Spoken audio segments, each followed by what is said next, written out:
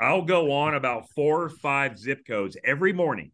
Every day I do. Well, I can't say it's always morning, but it's at least once a day or every other day. I'll go to Zillow.com and I'll plug in those zip codes and I'll see what's going on in those zip codes. Are they going out? Are they going down? What's going on with the property? And then I'm very lucky to have been able over the last 10, 12 years to surround myself with people that are way, way smarter in real estate than I am. So I'm happy to turn you on to those people as well.